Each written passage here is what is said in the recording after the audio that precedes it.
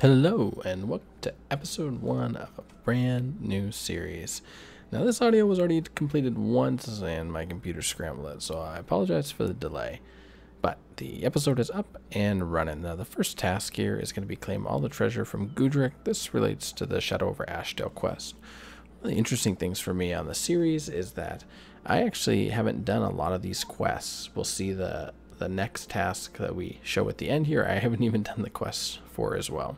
I really like the task format.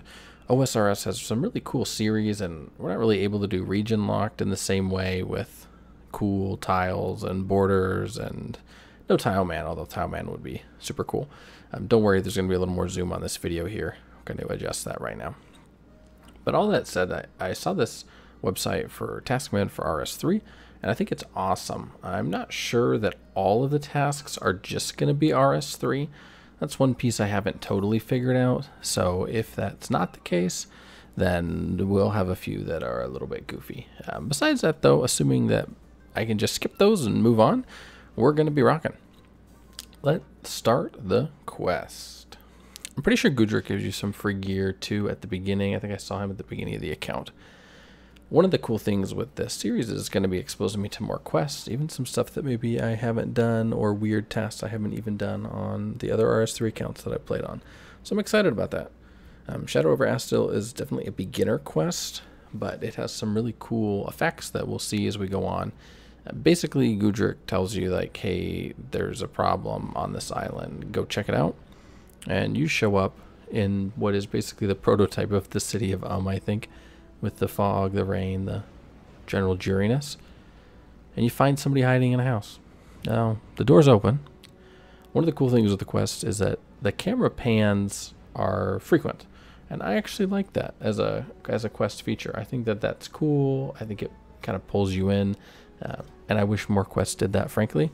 The other cool thing that happens here is that any of the items that you need have the quest icon with them. It seems like there's been some flux on that happening. Some of the quests have it, which is awesome, and some of them still don't. It makes it pretty annoying when you require what I'm going to say are mundane items, and you don't realize you need to be picking them up out of a room unless you're following a guide. Of course, realistically, probably all of us follow guides, but it'd be kind of nice if the quests did not require them. So, my 2 cents, not worth a lot. I'm checking out the carpet here, or what I thought was carpet, but it's actually grates. It's a cool look. I don't mind. Also like that you're going underground. You're kind of like trying to explore. This is a little confusing. It's sort of a trope, I think, right, where something falls, but they don't like ooze green goo or anything. Actually, they look cleaner than the hero as a necromancer. These guys actually look pretty dang fresh. If you've done whatever the elite dungeon is for these, the underwater one with the ambassador, then you know all about the Crassians. It's minnow time, and one of the interesting things about doing the task is that I just read the title here. Gudrick can be found, blah blah blah, and then claim all the stuff. So it's kind of a fun way to go in a little bit blind, because I know that this is going to be simple. This is not going to require any giga brain action. Or at least that's what I'm thinking so far. But we might need a little bit of food. I am familiar with people killing the big bad at the end. I'm not sure, or Agaroth I think is the name, for XP, I guess. I say I'm familiar, but you can say like not that familiar. But I'm aware of the boss fight. So I'm thinking, maybe actually I should have brought like a tiny itty bit of food, and I'm going to look pretty dumb if I die here. Definitely tabbing to the wiki to try to understand what I need to be doing next there. One weird thing is that the city is like totally empty, but you have to go underground anyway. And actually it's going underground that you actually spot the Crassian Leviathan. Or not Leviathan, excuse me, it's the Crassian Scout. So it's a little bit of RuneScape quest logic. Actually above ground looks pretty safe. Let's go underground. Like, that doesn't make any sense at all when we know that they are coming from the beach and from the below ground. But sometimes you just go with RS logic, and RS logic says, hey, you get to go to this underground sequence that ultimately doesn't really matter. because we're just going to go underground again in kind of a goofy, cutesy way. This is pretty fun, though. I'm giving it a hard time because the quest is a little bit derpy in some ways, but I like that you're going around the island. You're doing little questy things. You're pulling on a mantle to go downstairs. You know, I don't know where these quest rules get written, but it does seem like an innate rule to quests everywhere that you have to do some cool stairwell descent. And frankly, I mean, if I could pull off a stairwell descent in real life, that would be pretty awesome. So anyway, we're downstairs. We're I guess we're at the beach now. And here's where the quest actually kind of showcases some of the stuff that they tried to do with this. And it's not a new quest. I don't feel like they maintained these, but maybe there's something that I missed in future quests. I've done almost all the quests in the game across a variety of accounts, but not actually all of them. So if somebody in the comments has a perspective on this, absolutely chime in. Yeah. The puzzle room here, which is not a puzzle room, sort of hilariously threw me off because I was expecting like a Dungeoneering style puzzle or something that required a little more wherewithal to complete it, but actually it doesn't, and it takes a second for me to realize that you just need to combine the hoop and then you know, build the barrel. The fluid dynamics on this a little bit awkward in that the water doesn't really flow how you would think it would actually flow, but hey, it's Shadow over Ashdale quest that we're doing a task on. One cool thing though is that it's pretty obvious which barrel that this goes on once I finally spot it.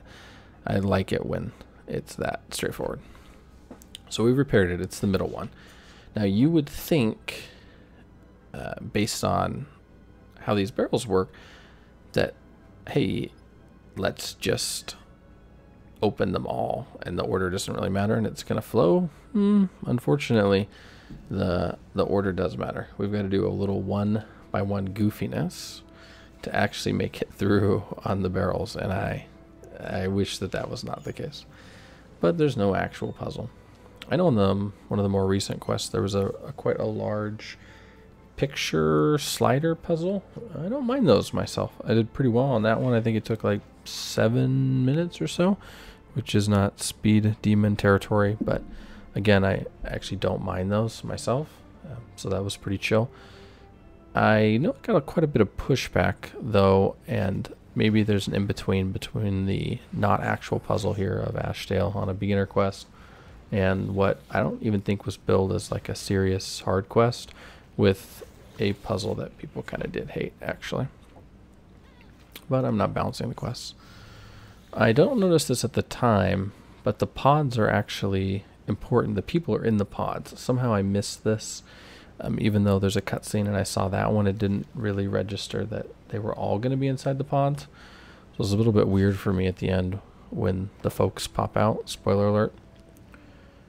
Here I accidentally start completing the quest though, the task. Or I do here in a minute. Yep, bingo. So the chests are actually what you need to loot. Most of the post-quest work that you do requires it to be, well, post-quest. I don't realize that that's not the case here on these tasks. You can actually complete it as you do the quest. So that's what ends up happening as we look to claim all the treasure.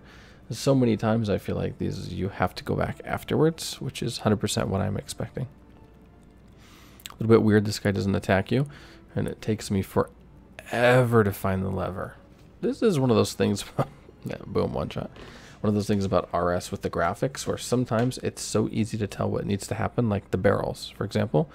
And on this one, I don't know why I would expect there to be a lever, and I don't know why the lever would be so insanely tiny. That's one of the goofy things, is it doesn't have like the red knob on the end. There's nothing that tells me it should be there. It's actually by a torch, which makes it harder to see in my opinion, because you see the torch and you move on. But the animation is dope. I like that you're slicing through them. It takes the quest from just being like a spammable combat to, in my opinion, something a little bit cooler. Well, I like that a lot. I wish that would happen more in the newer quests, where it was this sort of like skulking around, not really about combat, but about doing it in a cool way. I just did this with, I think it's Death to the Dorgashin, one of the Zanuck quests on this account. And it's the same kind of vibe where Zanuck actually kills the evil, I don't remember what the abbreviation is. I can only think of the DARE, Dare to Say No to Drugs abbreviation. But where she kills all the anti-goblin people. And she literally shoots them in the back with a crossbow, which for RuneScape standards is pretty gnarly, right? You don't usually have like a good character shooting them in the back, but I guess goblin justice is a little bit different. Anyway, I like that that quest wasn't just about combat. It's a little goofy with ticks on like not being spotted and running across openings, and that's really the limitation of all of these things for RuneScape. Like the follow parts of quests are terrible, like really annoying to not get found because you ran forward and then they paused for no reason. But here is you have to navigate around, and I'm running around. I even in a little bit here will turn off my run because the timing gets so uncomfortable on actually hitting it successfully that, well, you don't want to screw up. Through another one. There's a dead body here, and the doors are sort of opening for mystical reasons. I'm not sure why the Crassians, when they die, are unlocking the goop. You would think that it would unlock the bodies, but it doesn't. It just doesn't. Here's another chest. We're picking up sapphires for days. You're gonna have to petition Jagex to remove this. It's too good for Iron Man. You know, wow, too many free sapphires. And another little cutscene where we see the lever. Of course, now we're with it. We're woke to the lever situation, and we give it a little loop-de-loop here. Barely beat the guard, running around the corner, Being RuneScape timing, though, we're actually faster than the other guard. So we do a really goofy turn-off run.